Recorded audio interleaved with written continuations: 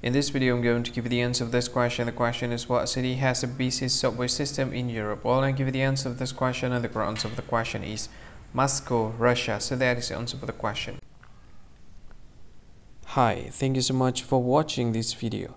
If you find this video is very useful, you can help this channel to grow by subscribing this channel. Click this subscribe button and don't forget to like this video.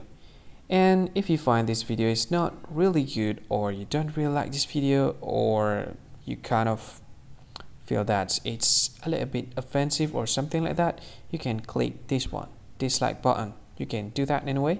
And if you want to share this video with your friend, you can share it by clicking this share button, and you can share it to any social media that you wish that is currently available at this time, like Facebook, Twitter, LinkedIn, and many others, right? And if you want to add this video to your playlist, you can click this one. You can watch this video later, and you can find more options by clicking these three dots.